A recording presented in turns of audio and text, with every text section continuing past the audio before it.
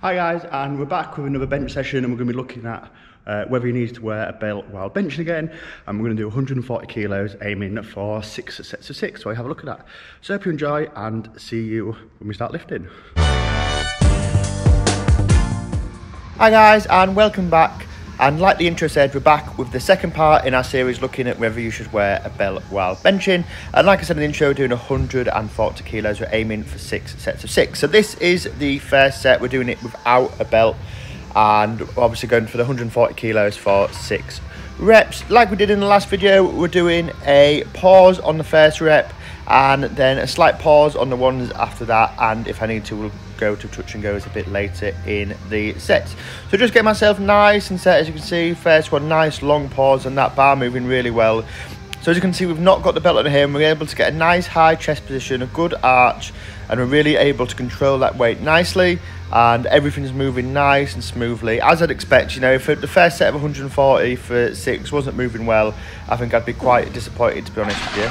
So that's the first set done.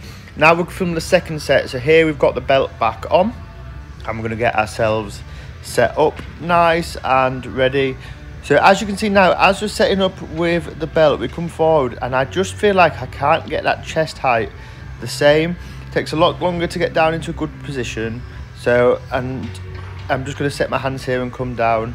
So I feel like when I put the belt on, I was tighter in terms of like a brace. And as you can see, the bar's moving really well as well, a nice quick pace.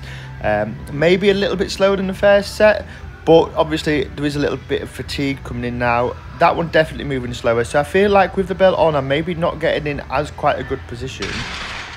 So really my conclusion so far in this is that not having a belt on helps you get into a slightly better position, but having a belt on gives you a slightly stronger brace. So it's depending what you want to benefit from the most while you're benching. So this is now set number 5. So we're just going to get ourselves set up. So we're just going to show you the last 2 sets as well. So we're getting ourselves set up. The other 2 sets have moved nicely. Obviously a little bit of fatigue kicking in here, so we're getting ourselves nice and set. Now one thing that is hard to see here, with obviously having quite a baggy t-shirt on, is how good the arch actually is. One good thing about wearing the belt is because it pulls all the clothes in, you can see the arch in videos like this. But as you can see, first one with a little bit of pause, moving nicely. A little bit of pause in the second one, again moving nicely. And the weight continues to move pretty well as we go through the reps. So that was the 4th rep, I believe. We're now coming on to rep number 5. A little bit harder, a little bit of a jiggle. Going to get our chest nice and high. And as we come up, and this one was a bit of a grinder, a bit hard, and then obviously just getting the bar back in the rack. But I was able to get in like a good position and move there to be able to get that rep out. It definitely took a lot out of me, that rep. It was a proper grinder rep. So yeah, so then we're coming on to the last set. So we've got the belt back on here, trying to give you a different angle to look at the sets as I do them. So we're just going to get ourselves set up. So this is the 6th set. Obviously we're aiming for 6 reps again. 140 kilos on the bar. So we're just going to get ourselves nice and set up. We're going to pull ourselves forward in a second, as you can see. And as you can see, because we've got the belt on, you do get a clearer indication of the arch. Even though this angle isn't like the best for seeing it, but you can just see that little bit of light coming through there.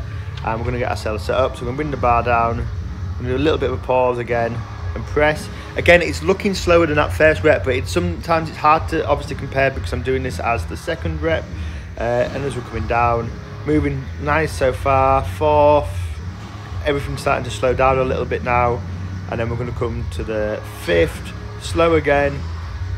6th. Now I see this is where we are actually going to fail this rep. And now what I think I've learned from doing this is when I don't have the belt on, if I'm in a position where I need to just bring my chest a little bit higher, I have the ability to pull my chest up towards the bar a bit more without the belt on, obviously decreasing that range of motion and just helping me get past the sticking point. Also, I know I look like I'm trapped in the bench here, but I have actually had the safety set perfectly, so I can just swing out of there. So from this second video, looking at whether you should wear a belt or not, I feel like if you feel like you lack bracing strength when you're benching, it's best to put the belt on. But if you feel like your positional ability is something that's actually going to help you bench more, than not wearing a belt, that would be the benefit at the moment. Just to add to this, I've just had a client who has just PB'd her bench in a competition. She got 157.5 kilos, which was a 7.5 kilo comp PB, and she's gone from wearing a belt to not wearing a belt, and she found it very beneficial. But coming back to the video, we just finished our close grip inclines, a great way of increasing power of the strength and increasing power in the triceps and strengthening the triceps as well. We then come on to some bent over rows.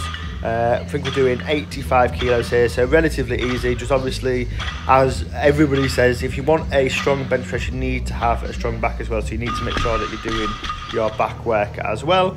We then come on to some reverse grip lat pull downs. Again, it's just all about increasing that power of everything that you're going to use in the bench. When you're bringing the bar down in the bench, you want to feel like your back and your lats, when they're activated properly, it's like you're coiling a spring, and you can feel that tension building them. And then when you go to press, you release that tension that you built, and it gives you a nice strong pop off the chest. We then go to my all-time favourite tricep workout, which is a JM press. And as you can see, we're coming down here, getting ourselves nice and set, and then pressing out of the motion. So I know this looks like a skull crusher, but the difference is you press out of the motion rather than just trying to straighten your arms like you would in, say, like a tricep extension. It can look very similar, and obviously it's a very like nuanced difference between the lifts. But I find that this gives me so much of like a burn in my triceps, and always helps my triceps get stronger, and also helps them grow in size as well, because obviously big triceps is what everybody really wants, because it's what makes your arms look the biggest. And yeah, just exploding that, doing this nice and light. We're only at 45 kilos, but you really don't need a lot of weight to do these properly. So it's a good way of working the tricep without adding too much fatigue to the body. We're now doing some face pulls, again working those rear delts, again trying to get those areas that we're going to tighten up when we're doing our bench, when we're getting nice and set up. We're just trying to get them nice and strong. And then we're just going to finish off with some hammerhead curls. Hammer curls are the best bicep variation for improving your bench, because they're also going to improve some forearm strength as well. But that's it for the session, guys. We're going to come back with next week's session again, looking at whether you need to wear a belt or not when you're benching. But apart from that, guys, if you did like, remember to like, subscribe, and leave any questions in the comments below. Thank you for watching.